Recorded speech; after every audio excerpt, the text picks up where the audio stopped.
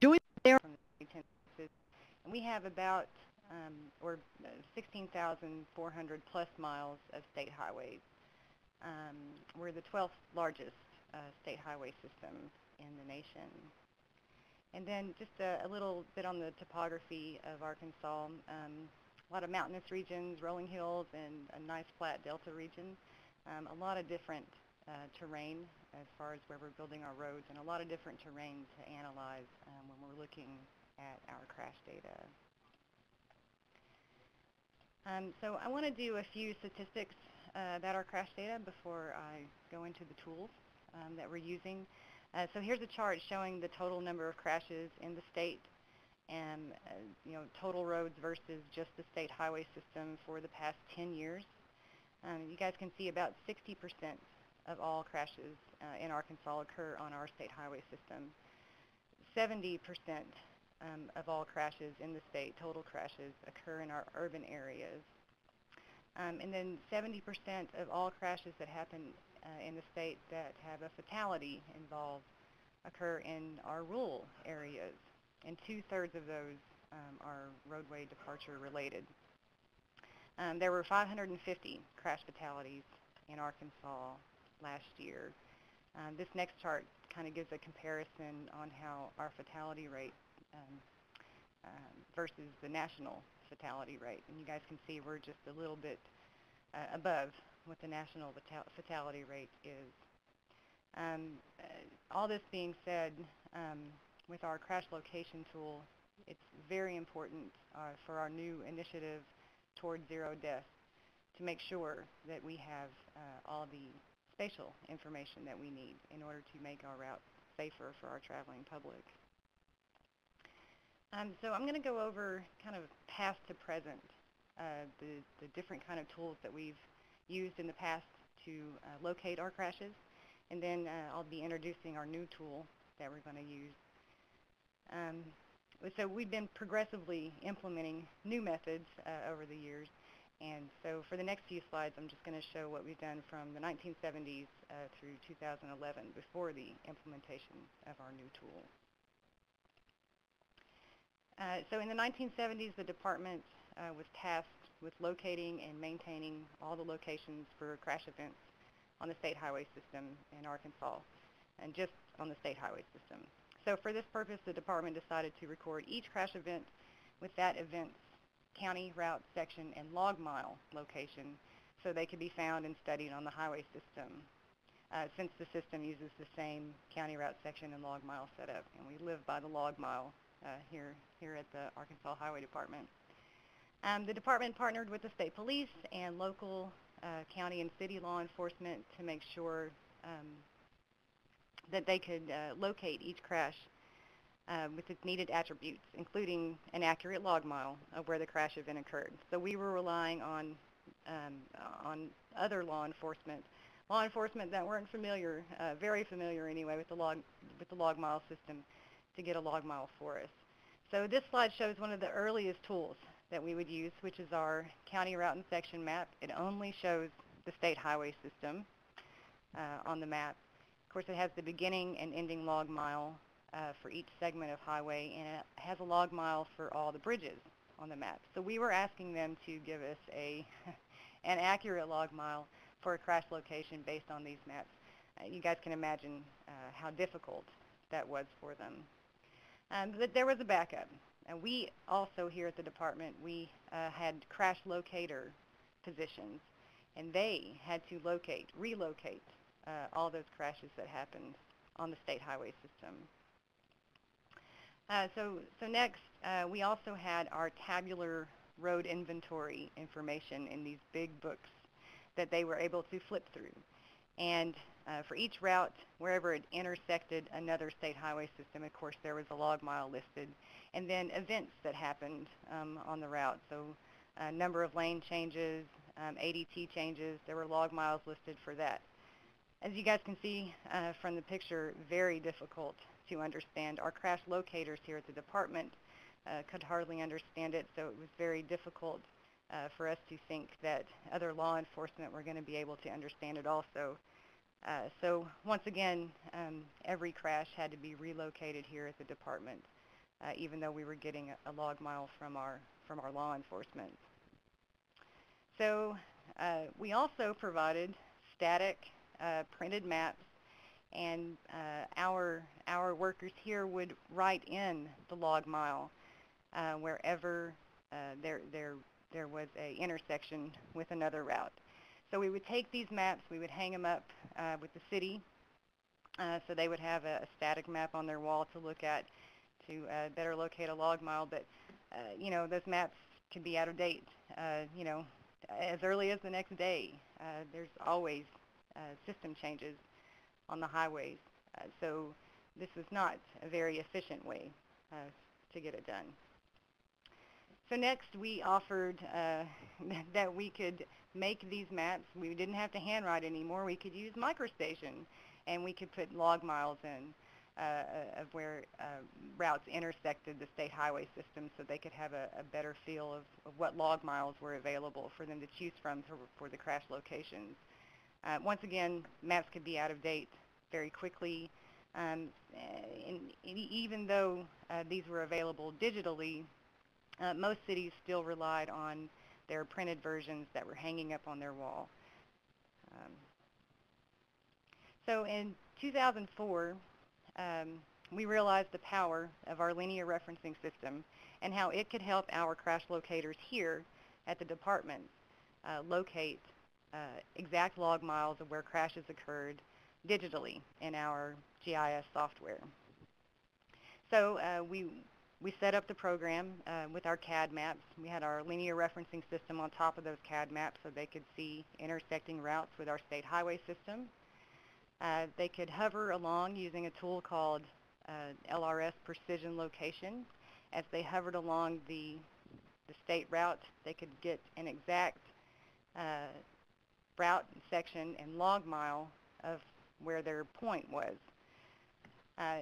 Very helpful for our crash locators here at the department, but we couldn't share this tool with law enforcement because they didn't have the software and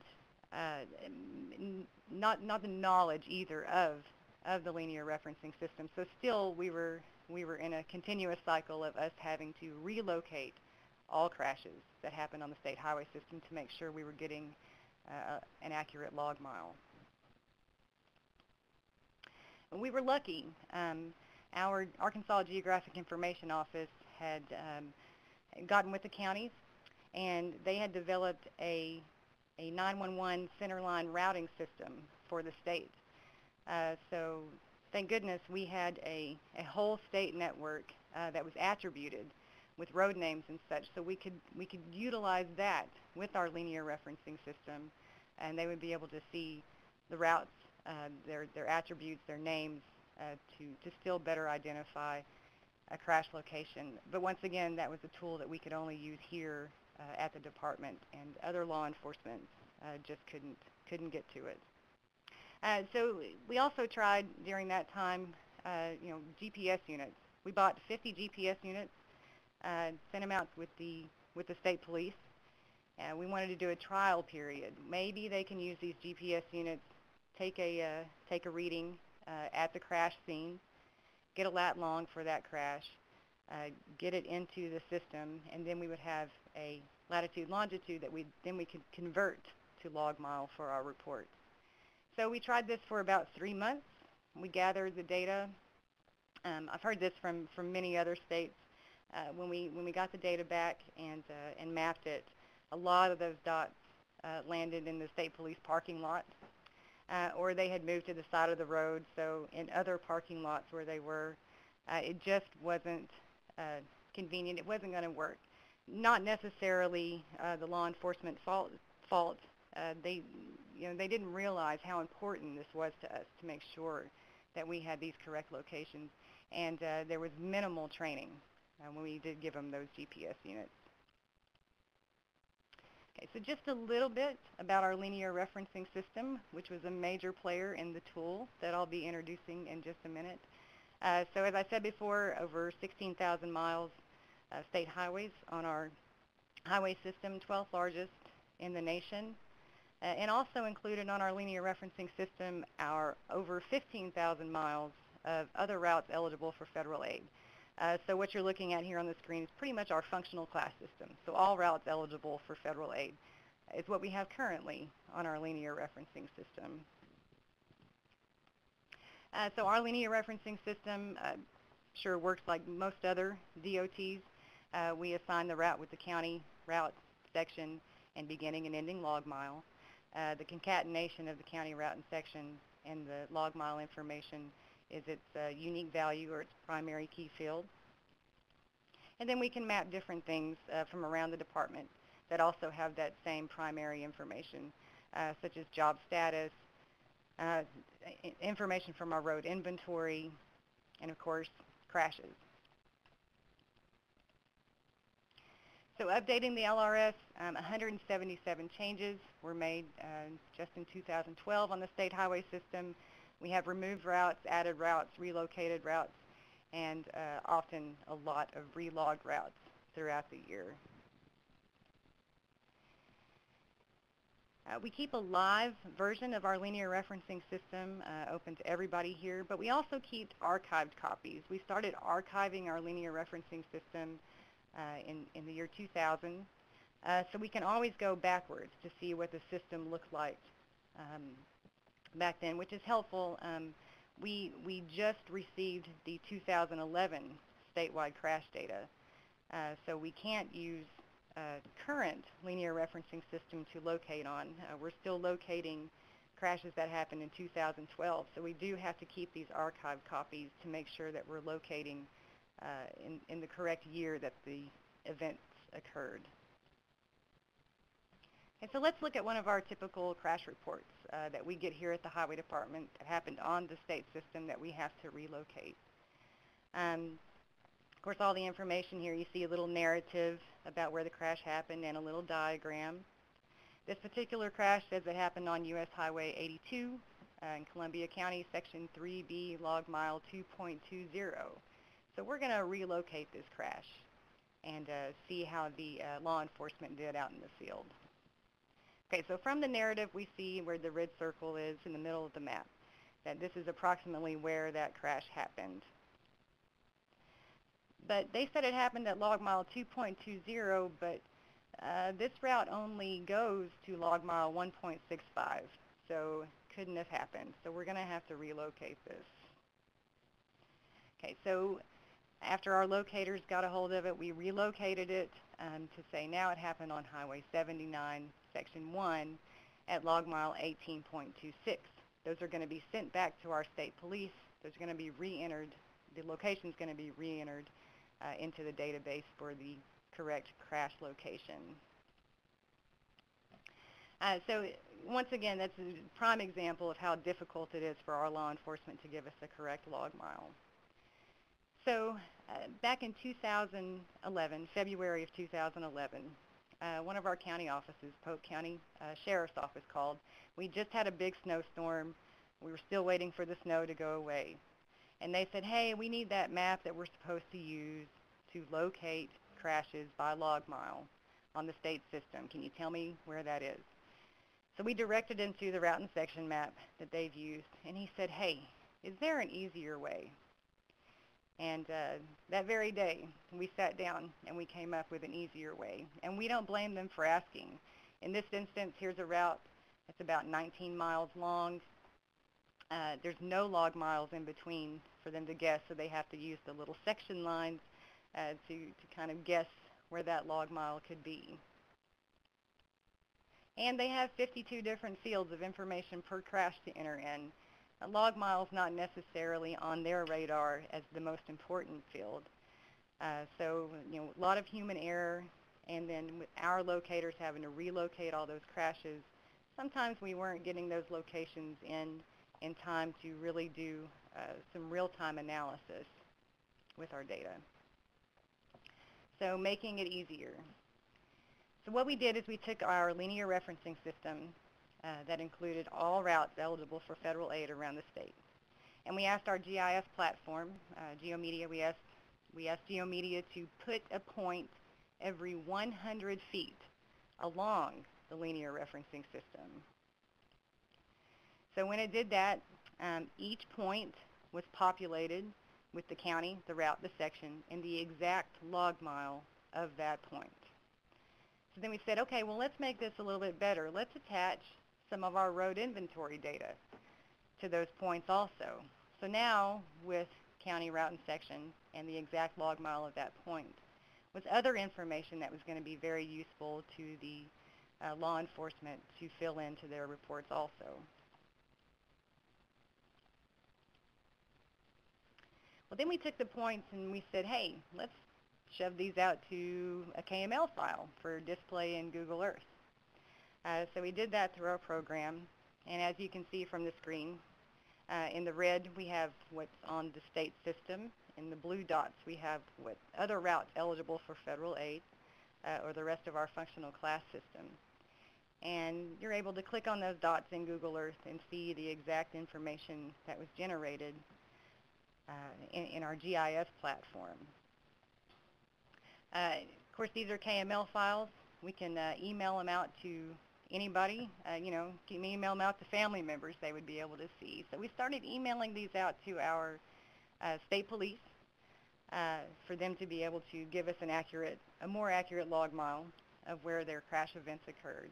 And it's just worked out wonderfully. We also included our city limits. As you guys can see in the top left of your screen, there is a field they have to fill out to say whether or not it's in the city or out of the city. And if it's out of the city, they have to measure how far out of the city it's out of. So we have our city limits available to them. Instead of just being able to locate on main lane, they can now see the log miles on frontage road and on ramps. And of course, they have Google Street View available in here to be able to help them better locate where they are in the field.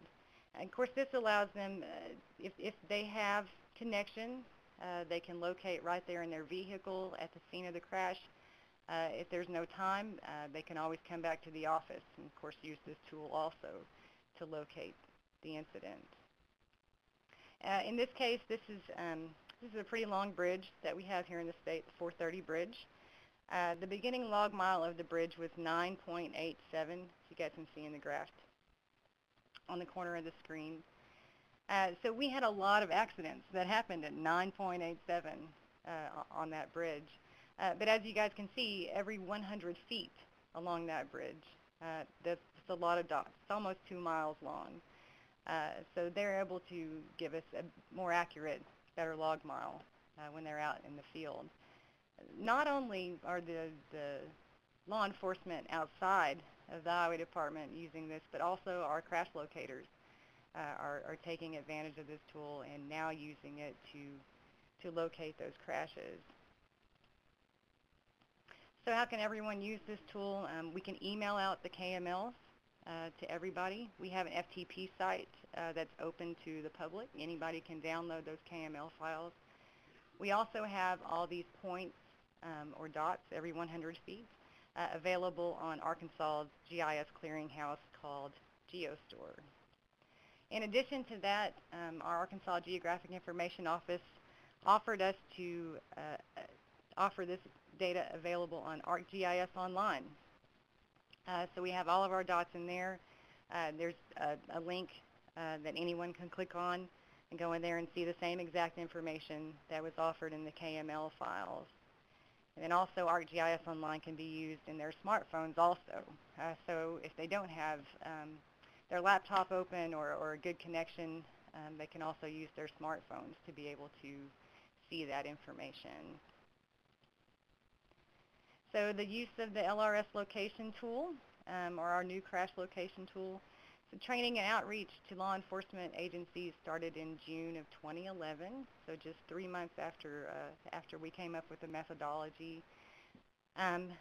All of the state police agencies are using this, which account for 25% of all crashes statewide, or about 40% of crashes on our highway system are being located using this tool. And we constantly reach out to counties and cities Right now it's just a volunteer basis for local law enforcement to use it, but we have about 42 of those agencies that have started to utilize it, and we've gotten very positive feedback. So once we have the data, our better locations that we have, of course, numerous planning studies are done in order to figure out, hey, do we need a passing lane here? Do we need more lanes here? Maybe a turning lane here to make things safer? Maybe some rumble strips.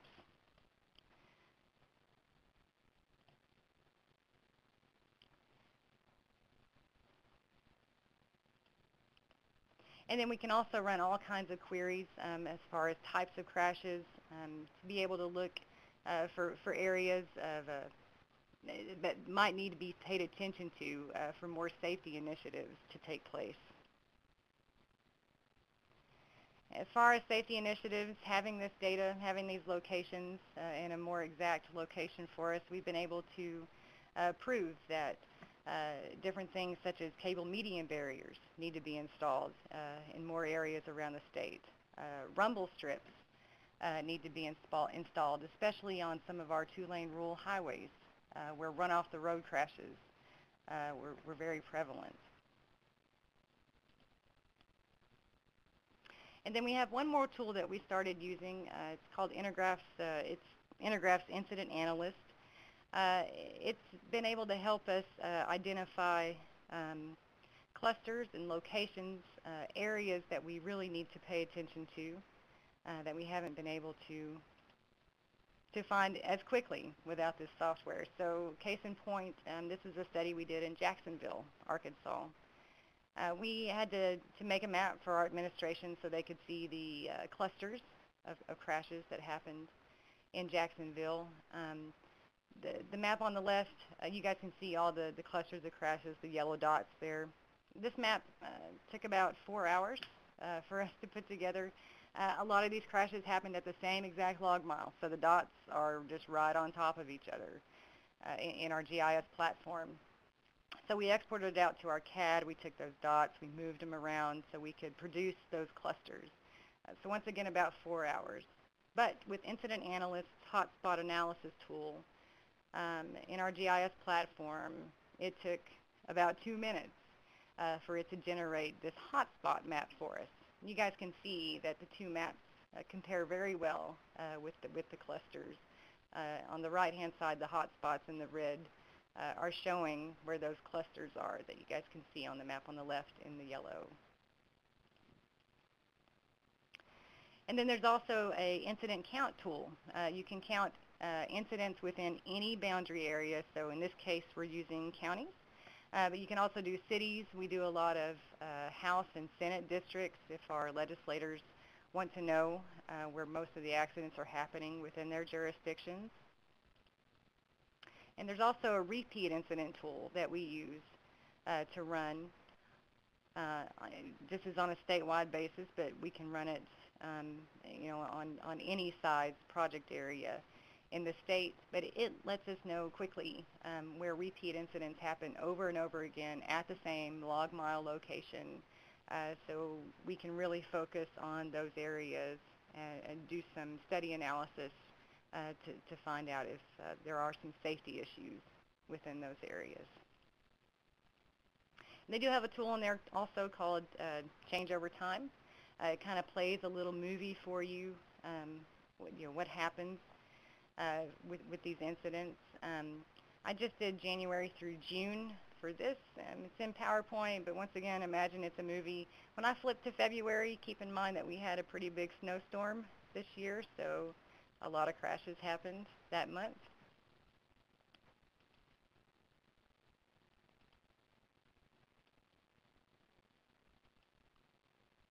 And there's also temporal reporting.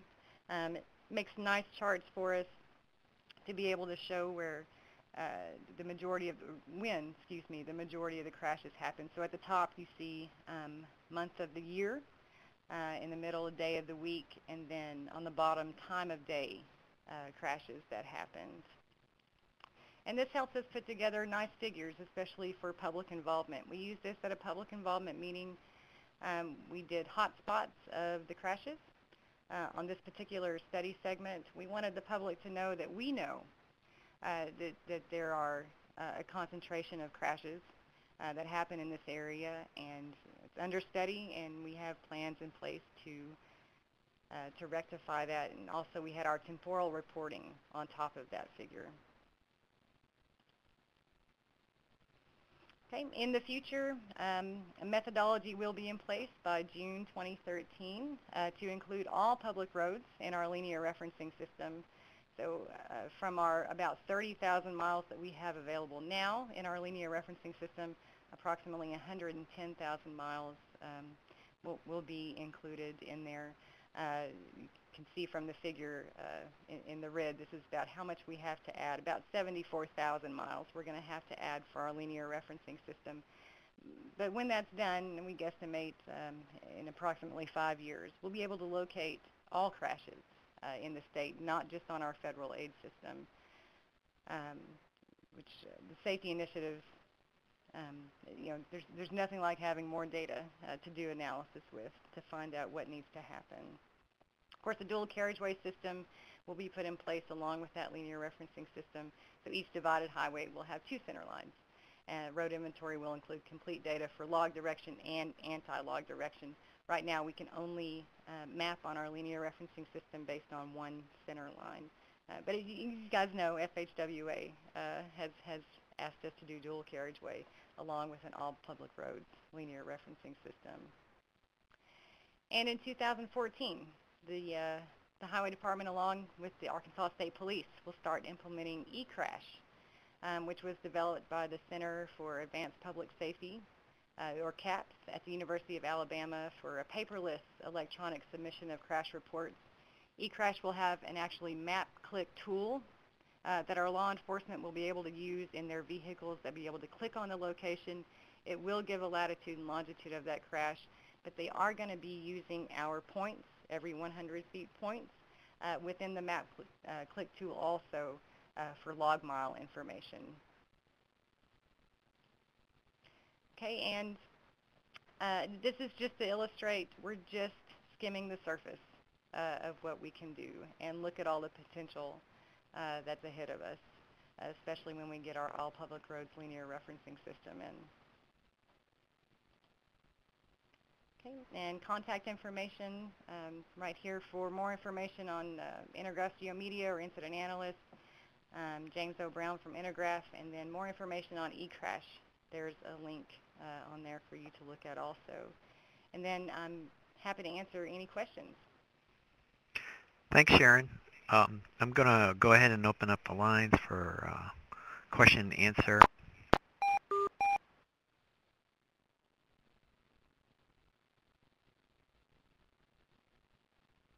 This conference is now in question and answer mode. To alert the speaker that you have a question, press 1, then 0. Each question will be asked in the order it was received. So you should have heard some instructions. If you've got a question on the phone line, just press 1 and then 0. You can also enter in questions into our chat pod, especially if you're listening through the computer. Let me just quickly see if we've got questions on the phone.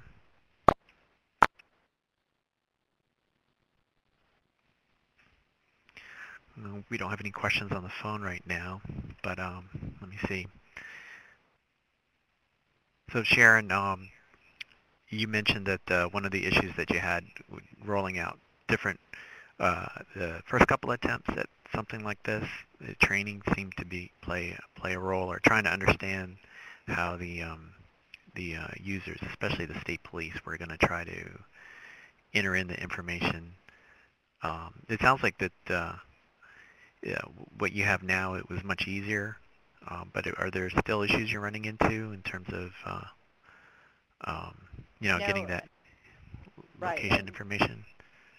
Well, true right now, when they click on one of those dots and see the information they have to enter in their report, they do still have to enter that in, by looking at what they see in the crash location tool in Google Earth and typing it in. So there's a lot of human error in there, but Aside from that, we've been constantly checking the locations that have come from this new crash location tool, and the department's made a decision that as long as they use this tool, which there's a check mark they can check to say they use the tool, we don't have to relocate those crashes anymore, which means for us that we're getting our data, our crash data, instead of a year and a half later. We expect to see our crash data 8 months after the year ends instead of a year and a half later. And then, we hope in the future it just comes on faster. Mm-hmm. Mm-hmm. Because I know a lot of states are that's one of the issues is trying to either make it easier for the, especially the state police, they're involved in entering a lot of this information, making it easier for them to somehow put that in. And that's why we're looking forward to eCrash with the MapClick tool. It's a paperless system. When they click, a lot of our road inventory information and of course that log mile information will automatically be entered into the report through the eCrash system. Mm-hmm. Looks like we have a question. A user that uses ArcMap. They want to know. Right. So, yeah, we do have ArcMap here at the Highway Department, but GeoMedia is our GIS platform. So I hope maybe that somebody else that's on the conference would be able to answer that question. I know that ArcMap has the capability for hotspotting, but I am not quite sure exactly where that is. How did you learn about the incident analyst product?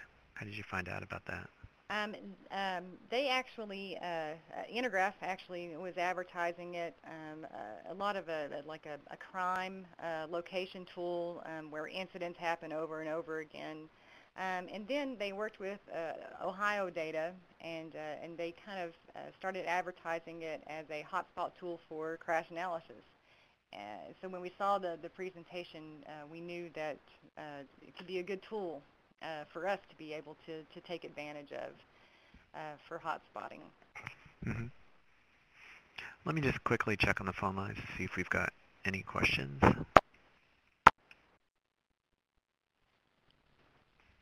Chief David. Oh, hello? You've got a question? Yeah. What's your name? This is David Lawler with T-Dot. Okay. What's your question? I think that we had seen that tool that Intergraph started with maybe about 2 years ago. Right. It looked good. They've come up with another tool that we built inside of our, what we call our trim system. And after that data is collected, it goes into a repository at the Department of Safety. Then we extract the data and put it into what we call our trims side over here in TDOT, where we put all of our crash data. And that includes location data by county, route, log mile, etc. And they came up with it's an automatic updater inside of our trims. And it looks for all the electronic reports that's inside the Titan database at the Department of Safety, and it extracts those and pulls them over. Now, if there's a tolerance problem or the officer can't get the right location out in the field, and the officer's got a Map It tool that was built by IDMS, the vendor was, and it's probably about what you're using too. We've got where the officer's sitting there and he can take a Google map and find the location. He can go up and click on the spot where the wreck is and then draw it back to where his car is sitting. And we've got a pretty good accuracy rate with that. Now all the troopers have got them, and now it's starting to go out into the other agencies. Into the local agencies? Yes, the counties and the cities. We are getting fairly good with the cities. They're getting better all the time. We're just about, I think, about 80% electronic now. You remember, Kim? It's close to 80. Yeah. About 80% electronic. We still got some paper stuff that has to be handled in a different way. But we're happy with the tool. It looks good, and we also have a contract with Intergraph too. So that door is always open, there for them to come up with that too. Right now, it's depending on the GPS stuff coming off the electronic reports out in the field, and it seemed to be working pretty good. It's fast. Yeah, I'm very pleased with Google. Thank goodness it's free. Amen. The tool might not exist, but very happy with it. I see another question up here, Mark. What accuracy level are you shooting for? Plus or minus 50 feet with our crashes? Yes, that would be wonderful. In fact, our accuracy level, just we did a point every 100 feet. Our accuracy level before this tool started with our law enforcement, we were sometimes finding up to a half mile it could be off, which things change on the system very frequently, so that just was not going to do for us. So yes, plus or minus 50 feet is wonderful, but we're finding that we're getting our crashes very nearly where they exactly happened.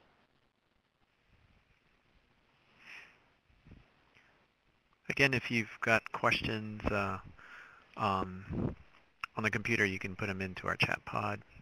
I just want to make a quick plug too. I think back in 2011, Tennessee was actually one of a couple of states that participated in a peer exchange that we did on GIS and highway safety, and we've got a summary report on our website.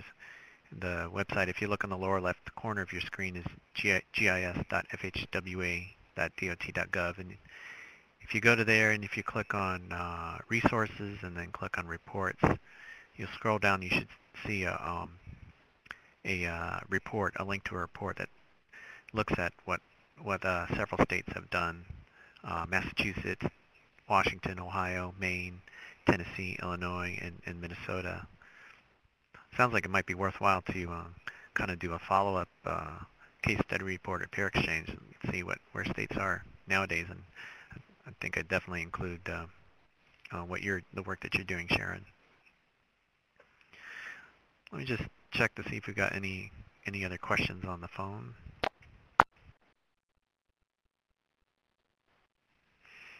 Okay. Well, we don't have any other questions on the phone line right now. Let me, I'm just going to click it back to your contact info, Sharon. Were there any, I don't know, last I